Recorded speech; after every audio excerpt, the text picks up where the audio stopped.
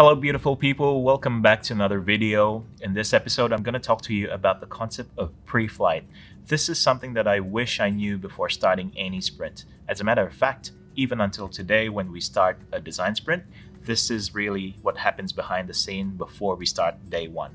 It's so important. I can't stress enough how crucial it is. It is something that can make or break your sprint. In this specific episode, I want to talk about how to do this when you're running it remotely.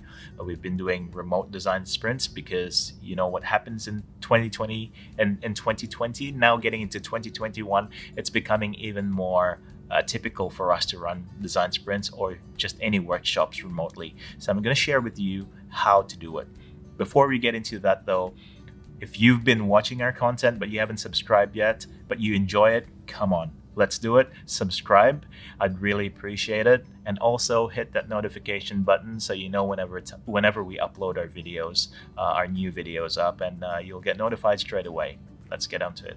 So I'm going to show you our mural board. This is an example of a pre-flight artifact. It's important to have these specific information for you as a team member or as a facilitator, even more importantly, as a facilitator, for you to have your head around these information before starting day one. It will really hack the system and allow you to move forward faster and sprint towards day 1, 2, 3, up to day 5. So this is pre-flight artifacts, as we call it. There are 3 things here to cover. The first one is the challenge. So I'm going to zoom into that. The challenge is really just a simple statement, almost like a goal, but not necessarily your goal just yet. But it's something that the team identifies or the business identifies as the particular challenge that you want to do or focus in. So the formula to this is to write down what is this product meant to do. So for example, to create a digital platform for independent artists and designers that covers the user persona very broadly at this point. To uniquely showcase their work so that they can create awareness around their brand and ultimately be able to convert sales through their network of followings. And then I've added another extra information there. That's a bonus. You don't really need to have this, but if you have it, it is a bonus, with the aim to launch phase 1 by when? So in this case, I've just said the end of this financial year. So that's what a challenge is. It's something to dwell on. I'd leave like a week before the sprint for you to start formulating these artifacts. Just write a challenge. Again, similar to a sprint, don't overthink it. Come up with the broad level idea of what the challenge is and just write it down. Just by writing it down, that will make people think, but you don't need to actually finalize it there and then. The next thing is the proto-persona. Remember I spoke about user personas in the previous episodes. This is focusing on one key persona, and that's why we call it the proto-persona, because this is the persona that we're going to create a prototype for. This is the persona that we're going to recruit during our design sprint process, our user testing process. So in here, my example says, Rebecca, I've given her a name. Rebecca is a budding fashion and lifestyle designer in her 20s, aspiring to establish her own brand and collection. So that gives us, hopefully, some level of empathy towards Rebecca and people like Rebecca. The key things that we want to document here are behavior, facts, problems, and needs. So I'll give you some examples of behaviors. So people like Rebecca likes to focus on her craft. They are introverted, aware of cultural trends, easygoing and friendly, spends most of her time researching. She is a self-confessed fashion geek.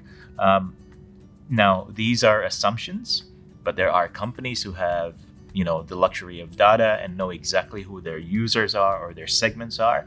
They can write this based on the data. But if you don't have it, and most startups won't, most people won't, as a matter of fact, go with your gut feel, try and understand your user, and then just write it down. Some facts. Has a part-time office job, has a small group of like-minded creators, enjoys going to art exhibitions, aspires to go global, etc., etc. I'm going to go into her problems. Unsure about how to start, no budget to create own shop and website, not an expert in marketing, neither is an expert in technology. And she's got a couple of other problems that I'll skip for now. The most important thing, if there is one thing here, is to understand, really understand what Rebecca's needs are. Rebecca needs more exposure for her brand. She needs to spend time on customers and products and less on infrastructure. Technology platform simple enough to pick up for her, being a small sole operator perhaps. Integrated operational systems. So she needs these type of solutions. You get the idea. By doing all of this, you will build an empathy towards Rebecca. Now, this is not necessarily an empathy map, and I won't even get into what an empathy map is. You can do some research around that, but this will somewhat give you a level of empathy. You can do this with your teams. You can do it yourself. If you do it with a team, just do some affinity mapping where you group the behaviors, facts, problems, needs. The next thing is having some sort of a user experience map or a customer experience map. Again, at Relab, we've worked with large corporations who's got this handy or has done this type of exercises before. Even a full-on customer experience map with the feelings, the touch points,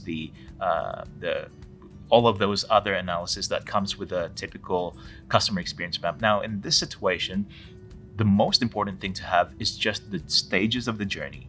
Don't worry too much about the feelings. Don't worry too much about the touch points. Don't worry too much about the rest of the other SWOT metrics that they may have. For now, focus on the actions that the users try to go through in their experience with the brand or the product. In this example, Rebecca, who was our proto-persona, would have done some research, consideration, evaluation, purchase, post-purchase actions. Now, some actions I'll just read out real quick. During her research, she was searching in Google or YouTube. She's reading blogs and websites, asking friends, colleagues, and family, sending inquiries to digital agencies. Could you do this e-commerce website for me, or whatever it is? Those are the things that Rebecca and people like Rebecca might be doing during the research phase.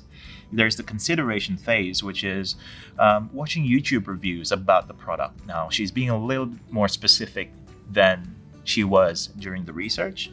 She's reading review sites about the product. She's inquiring about the product, so sending an email, chat, asking this and that, basically. Evaluation is her signing up on a trial account, testing the product and the features, trying to get a feel whether it's right for her and her business or not, and so on and so forth. During the purchase stage, it's a little bit more cold and transactional, but it is what generally is like during the purchase stage, which is comparing payment options. Am I going for like a month-to-month plan? Am I going for a full 1-year payment, annual payment? And the next thing is signing up to a paid account. And the last stage that I've written here is post-purchase. So requesting for technical support. What are the things that Rebecca's doing after she decided to purchase the product? She might be requesting for account-related support or inquiries about third-party integrations, or even trying to scale up or scale down her plan depending on her needs. So that will give you an idea of a user experience map or a customer experience map at the most basic level, just trying to understand a customer experience throughout their journey. And if you have these three things here, which are the challenge, the persona, the user experience map, and document them together like this as what we call the Preflight artifacts, then I would say you're actually in a good place to start your design sprint day one.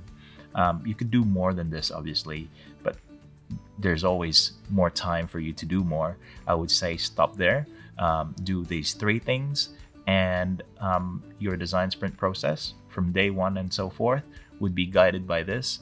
And if everyone in the team gets themselves familiarized with these information, then oftentimes everyone's sort of starting to be aligned. Their minds are starting to be aligned, and their thinking are starting to be aligned because they understand what the challenge is to focus on.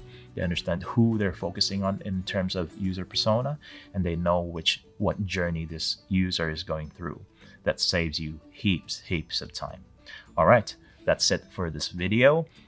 If you enjoy this content, make sure you like, comment, share it with your friends, spread the love. Thank you.